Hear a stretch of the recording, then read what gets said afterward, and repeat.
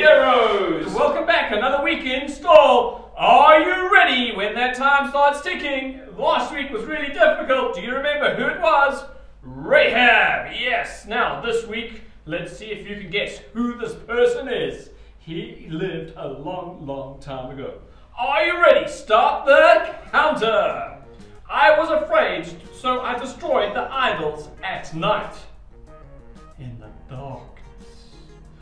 I am the weakest in my clan, but the angel called me a mighty warrior. Wonder who that could be. I asked for a sign to show that it was truly God speaking. I overheard a dream about barley bread knocking the Midianite camp flat, and that gave me encouragement. By faith, I went into battle with just 300 men. Originally, I had 32,000. Who am I? Well, if you guessed it, it was Gideon! Yeah! Now, we've got ourselves a super duper prize. We've got ourselves a wonderful used mask. If anybody wants it, they're more than welcome to collect it at the office. Till next time, from the Wheel of Heroes! So today, I want to tell you guys about another hero that we find in the book of Hebrews 11. And his name is Gideon.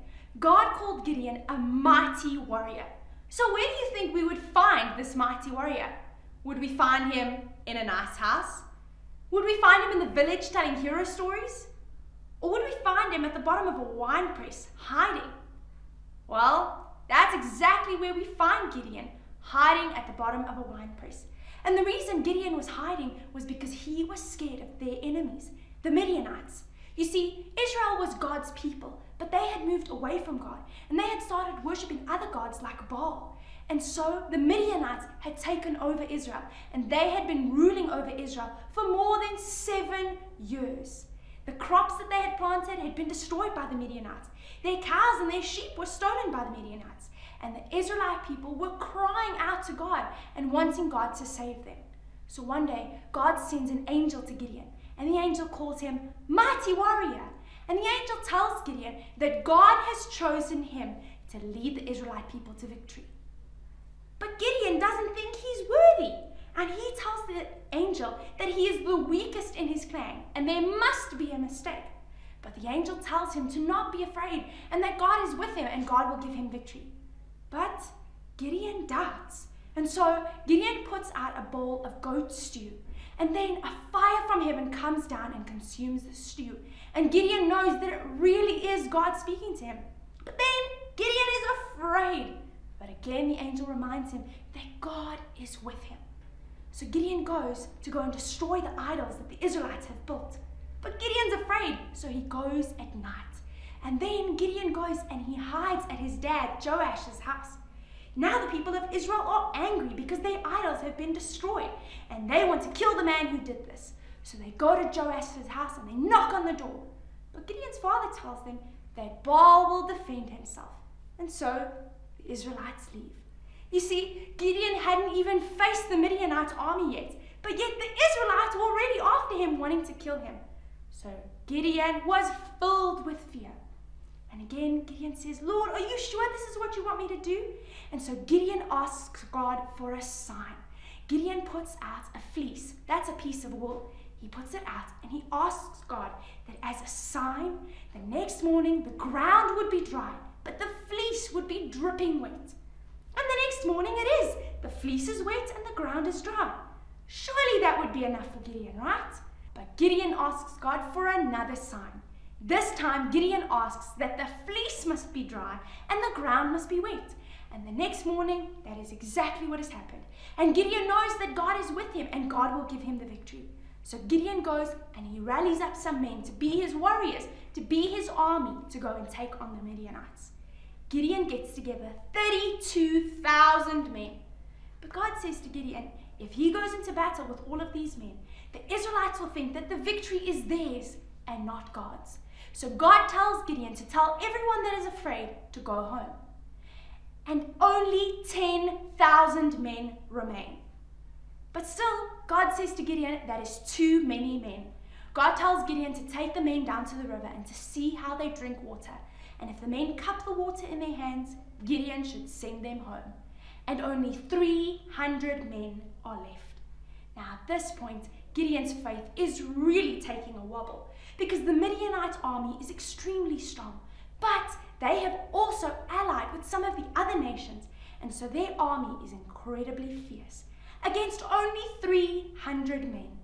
But one night, God tells Gideon to go down into the Midianite camp, and Gideon overhears a conversation between two of the Midianite soldiers, and he hears how the one tells the other that he had a dream that a big roll of barley bread came down the hill and flattened their camps.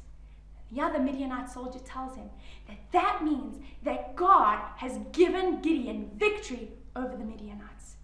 Gideon was so overwhelmed, he fell down on his face and he worshipped God. Then God leads them into battle with only torches, clay jars, and horns. The army split up into 3 groups and they surrounded the Midianites. And when Gideon broke his clay jar and blew his horn, everybody else followed his lead and did the same. They confused the Midianite army and they started killing each other and running away, and those that ran away were captured by the Israelite soldiers. God had given them the victory. God had helped Gideon to be brave. But Gideon needed to remember to have faith in our faithful God. Hello guys, today I want to do a little demonstration that will hopefully remind you to have faith in our faithful God, even in the tough situations, and I'm sure you've had a few in your life. Imagine this flame is a tough situation. So if we look at Gideon's story, Gideon was told to lead an army, and he had 32,000 men in his army. But imagine he did this without God's strength. That would have happened. So imagine now God told him, okay, and he made his army smaller. He told all the men who were afraid to go home. And then Gideon was left with 10,000 men. But if he still didn't have God's strength and God's power, this would have happened again. But now he was left with 300 men. And they had all the tools, not the tools that you would expect, but they had God's strength and they had God's presence and they were filled with his power. So imagine now, they can do anything because they have victory in Jesus, because they're filled with God. No matter what situation we're facing, no matter how tough it is, see the balloons not popping?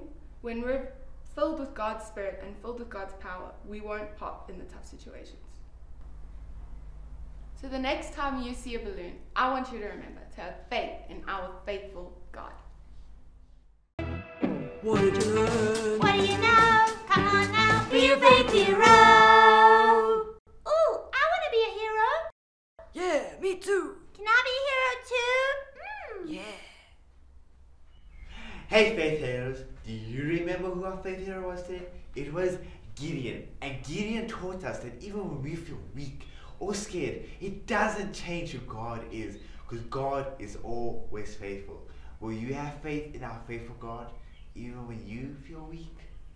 Catch you next time.